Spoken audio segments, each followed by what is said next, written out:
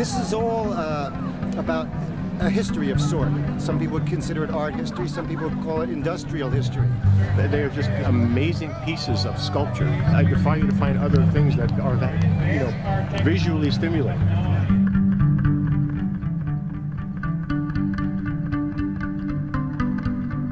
This Pontiac wagon, it takes me back to when I was 5 years old and sitting in it and smelling the leather and the wood and that summer and how lucky we were.